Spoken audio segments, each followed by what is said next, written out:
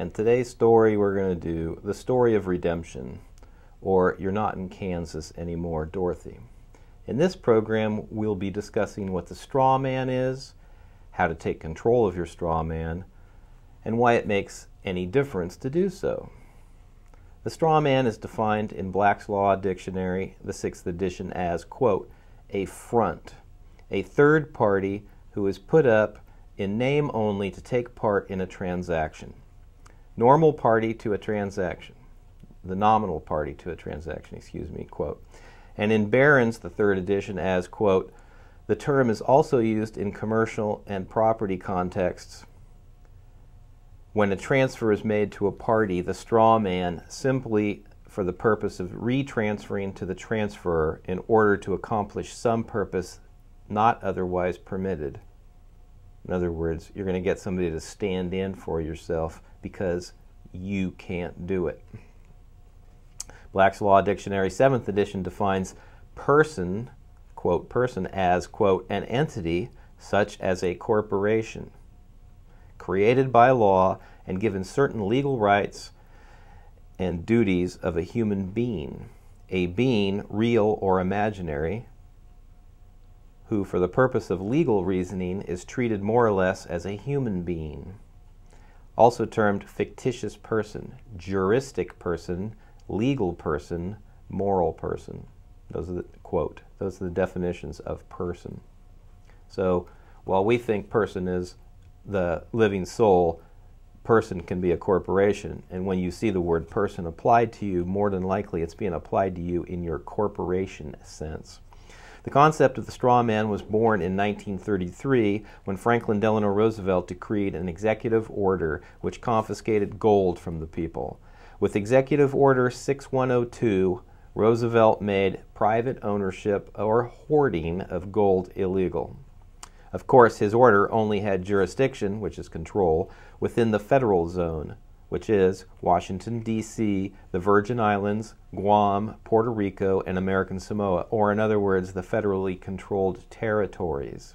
Now, when you see the word territory being bantered around nowadays, they want you to think that you live in a territory because it's only then that the corporation, United States, can have any jurisdiction or control over you. Roosevelt created Social Security, which helped to further this country's march towards a communist-controlled government, whereby one man is forced to pay towards another man's upkeep, which especially benefits the elite, who are in control. One of the 10 planks of the Communist Manifesto is that all property is held by the state. This is currently in place as witnessed by the deed of trust on our homes. You will see on that deed that we who have purchased our home are listed as tenants in common or joint tenancy. So if we are renting as tenants, who's the true owner? It is the state, which explains why the state can take your property from you for non-payment of taxes without a court case or due process, which is required under the 5th Amendment of the United States Constitution. Every other plank of the Communist Manifesto is also in play here. Quickly are the 10 planks stated in the Communist Manifesto and some of their American counterparts. 1. Abolition of private property and the application of all rents of land to public purposes. Americans do these things with actions such as the 14th Amendment of the United States Constitution, 1868, and various zoning, school, and property taxes. Also, the Bureau of Land Management zoning laws are the first step to government property ownership.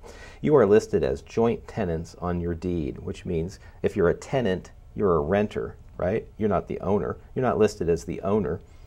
2, a heavy progressive or graduated income tax. Americans know this as a misapplication of the 16th Amendment of the United States Constitution.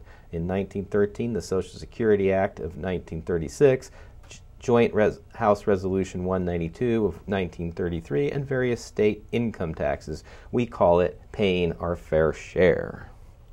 3, abolition of all rights of inheritance. Americans call it federal and state estate tax. 1916, or reformed probate laws and limited inheritance via arbitrary inheritance tax statutes. 4, confiscation of the property of all immigrants and rebels.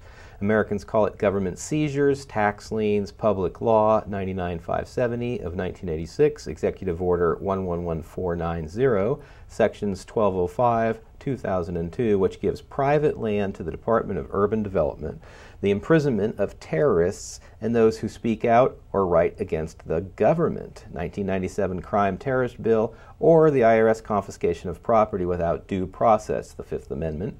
Asset forfeiture laws are used by the DEA, IRS, and ATF. In other words, if the government thinks you're an enemy, they can confiscate your property. 5. Centralization of credit in the hands of the state by means of a national bank with state capital and an exclusive monopoly. Americans call it the Federal Reserve, which is a privately owned credit debit system allowed by the Federal Reserve Act of 1913.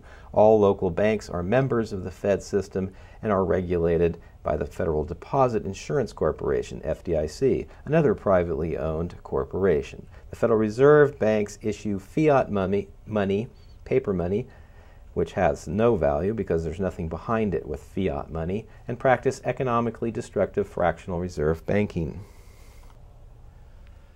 6.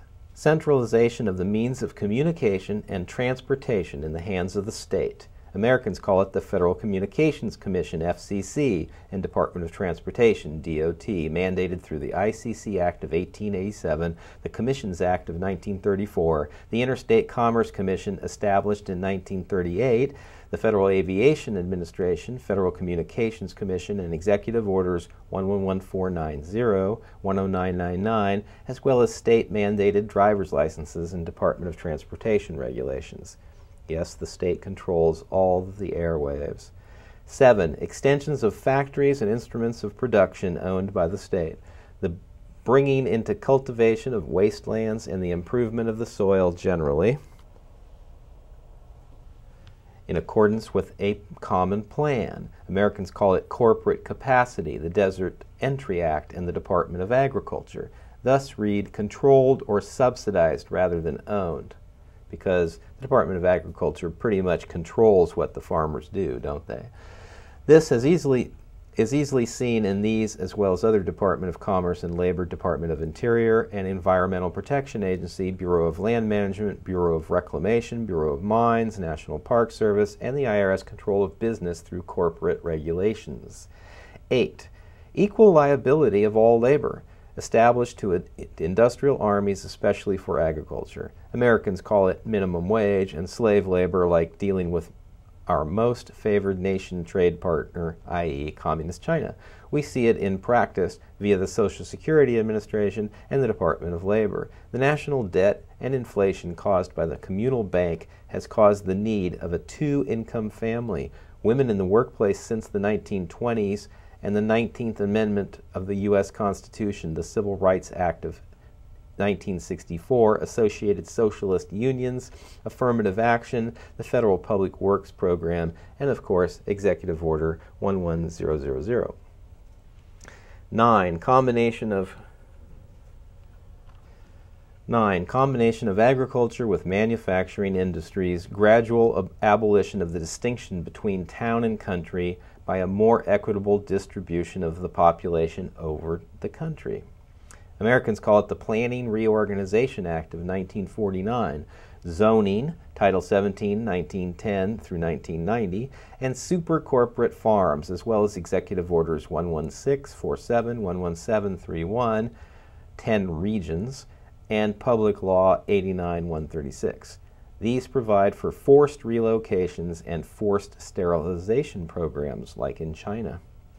10. Free education for all children in public schools.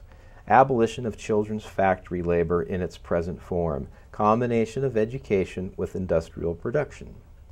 Americans are being taxed to support what we call public schools, but are actually government force tax-funded schools. And why would the government want to educate your children, except that they want to give them the information they want? Under House Joint Resolution 192, no one could pay their debts anymore as dictated under the law of the United States Constitution, which proclaims in Article 1, Section 8-5, only Congress has the authority to, quote, coin money and set the value thereof.